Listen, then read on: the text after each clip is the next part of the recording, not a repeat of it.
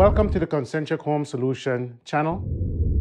In this video, I will be talking about the Festool track saw and its associated tracks and accessories that makes this the perfect tool for breaking down large sheets. If you're new to the channel, I invite you to subscribe, leave a like, and leave a comment. And don't forget to hit the bell notification.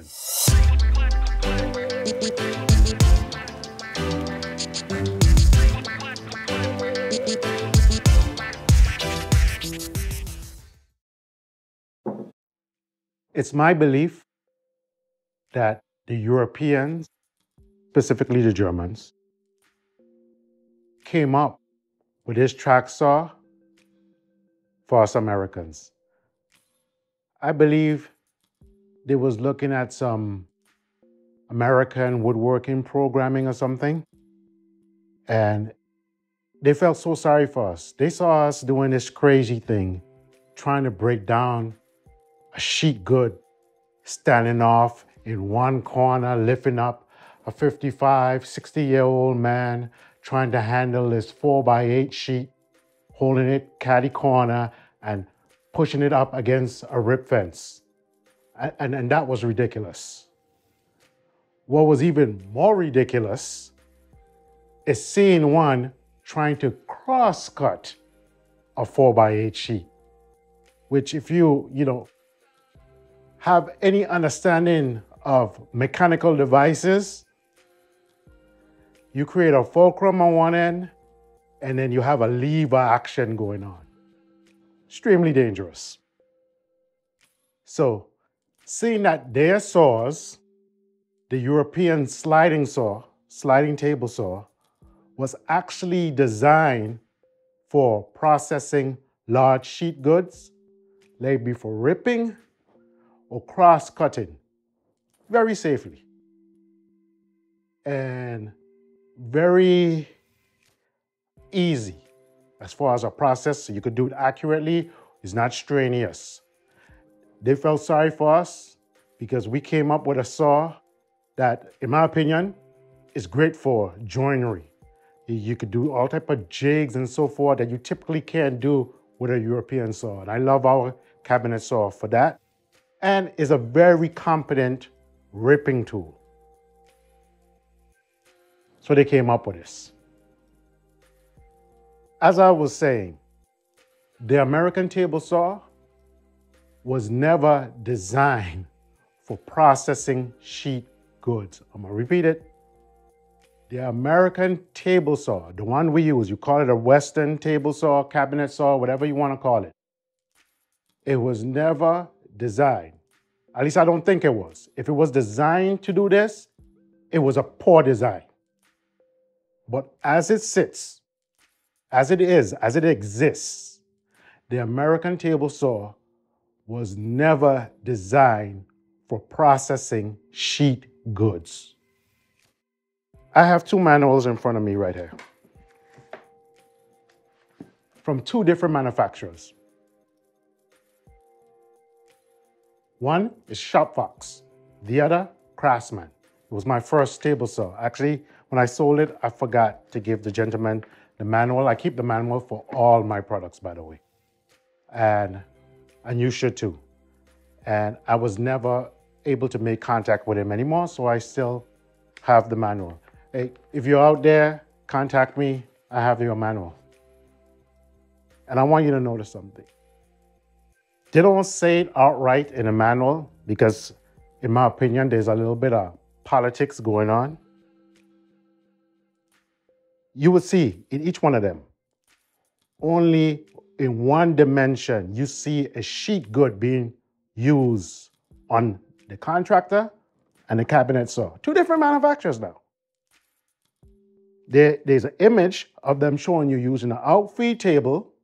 Because once again, the American cabinet saw was not designed to process sheet goods, so you have to create aids to help you to do that. We'll show you an example of ripping a sheet good with a recommended outfeed table, and the same thing For Craftsman, same thing for Shop Fox. And I'm willing to bet you it's going to be the same thing in your Powermatic manual. It's going to be the same thing in your Delta manual. It's going to be the same thing in your Saw Stop manual.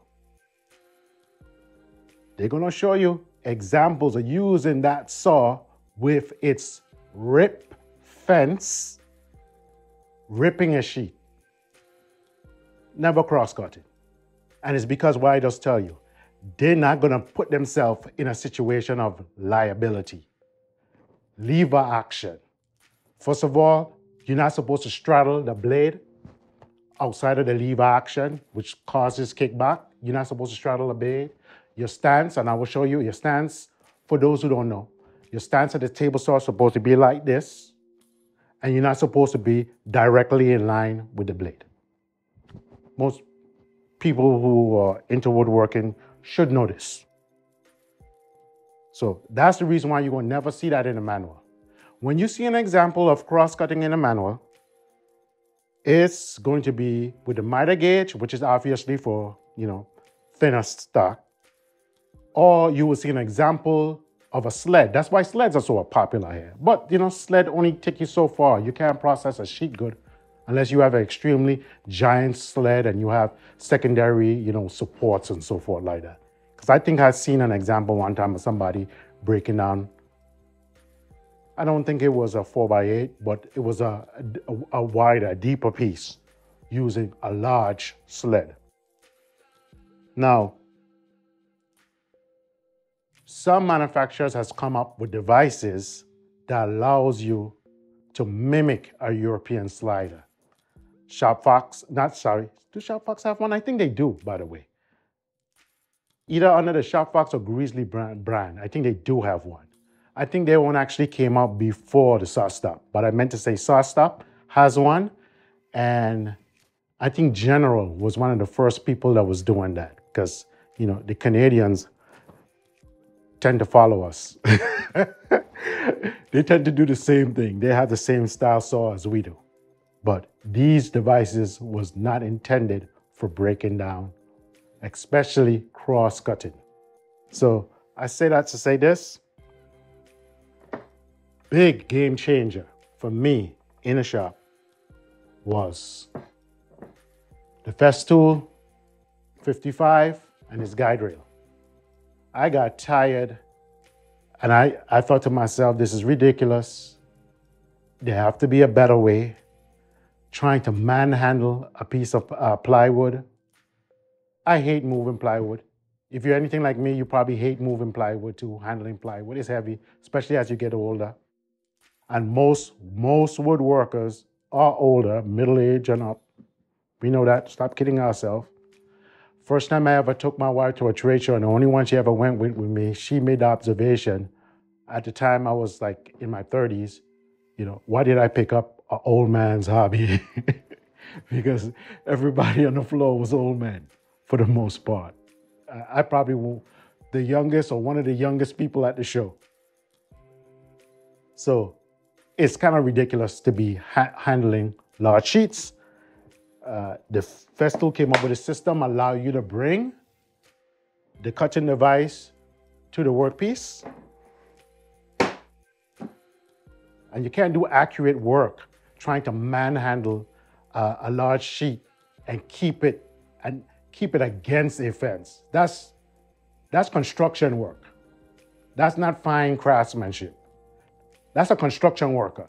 I mean, I'm not trying to knock construction worker. When I say construction worker, I mean rough carpentry. If you're trying to balance a 4x8 sheet against a fence, that's not fine woodworking. That's a construction worker.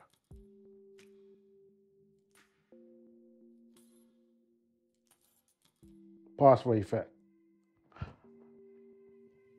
So, this saw was a game changer for me. This whole setup is extremely ingenious. You have what amounts to like a dado here that has some adjustability. You have a rib here that it sits on. You can adjust it snug to it. where you have no play and it rides on this. And many of us in the past had to make up a jig to do that. And the jig was good, but the jig doesn't compare to this. Right now, I'm using a smaller one, but you can get them. You can rip. They sell them long enough to where you can rip a 4x8 sheet. Crosscut, no problem. Now, the limitation is now on this, as it comes, you have to make marks. And no matter how good you are, your marks is not going to be precise. We all know this, right? Especially over a long distance. Companies such as TSO came up with a device that turns your track into a T-square. So what you do is you rip one clean edge on your sheet good, and then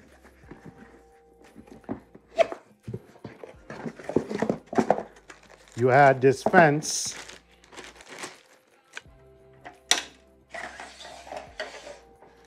You notice, one end went into this, and this is your reference. These are your two reference surfaces. So that y'all can see here.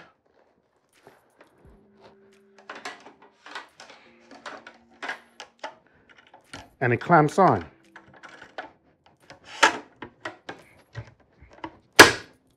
And now, any of y'all that have a drafting background, this is acting like a mock T-square. It doesn't come to the other side, obviously, because that's where your blade runs.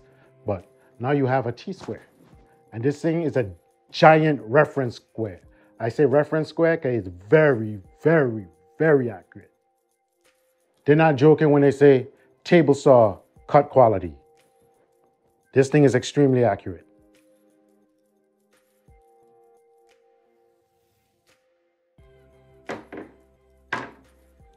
When it's not in use, everything in reverse.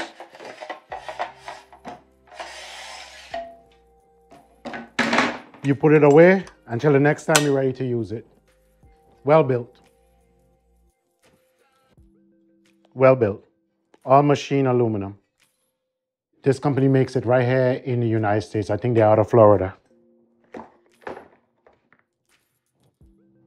So, once again, the American table saw was not designed. I seen people online. I see one crazy video, and let me take 1 minute to say something. Just because you see somebody on TV doesn't mean that they're an expert by any means. Many times, these people you see on TV, not all the time, many times, these people you see on TV are paid actors. And they will tell you all type of crazy thing, one person holding one end, and the other person controlling the piece. You just add another person. I can't even begin to explain how ridiculous that concept is. One was bad enough when it was just you. You're trying to hold your right hand, trying to keep the piece. You have less material on the right side of the blade. You have more material on the left side of the blade. Because it's bad enough to try to cut it down in the center, which is probably the safest way of cross-cutting a sheet of plywood. It's still not safe in my opinion, but when it's half and half, it's a whole lot safer than when you have the smaller piece on the right side of the blade and you have the longer piece on the, even with support, there's a natural tendency. Our right hand and our left hand are not equal. Nothing is equal. One hand is longer than the other. One hand is stronger than the other. Let it be that you're right-handed or left-handed. Same thing with all of your other appendages, your legs, whatever. One is longer than the other. And if you just tip that thing a little bit, a half of a degree, a fraction of a degree, you're going to run into bales of trouble. When you're ripping, that is not a problem because the majority, if not everything, or even if it's not the majority, if you're trying to rip something in half, you stand to one side and all of your pushing motion is on the right. Plus the fact you have a riving knife, hopefully, and a table saw guard, hopefully,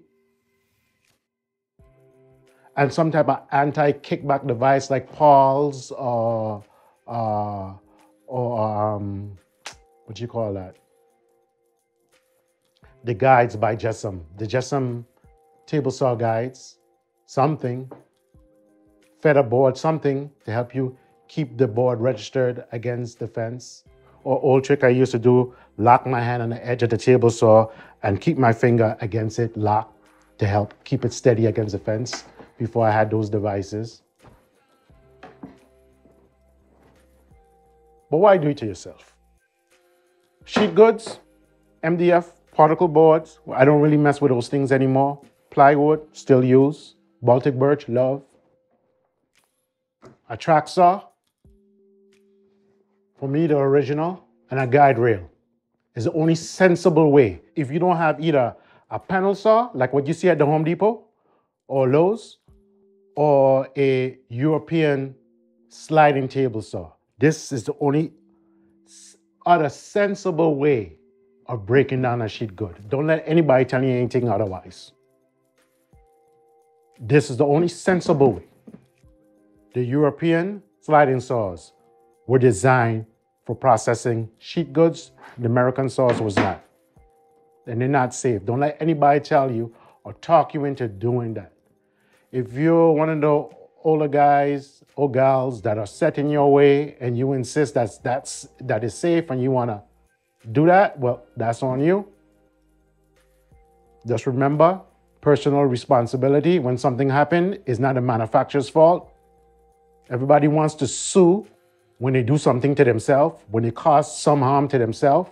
Just remember, when you choose to take a risk, if and when something goes wrong, you have to accept responsibility for the risk that you took. The horse is already dead. So this is probably the last time you hear me insisting on this. Each one of these devices come with manuals. And it was written by both the by the technical writers, along with the marketing team, and most importantly, the legal team of those companies. It was mainly to prevent liability. There's a lot of warning messages in here. There's a lot of things shown and not shown. That's where the marketing comes in. They try to be careful because they don't want to upset the guy who's been doing it for 50 years and say, you know, God damn it, I've been doing this for 50 years and that's the way I've done it and I've never hurt myself. Those type of people, they don't want to offend them, which is mainly their client base, as I said before.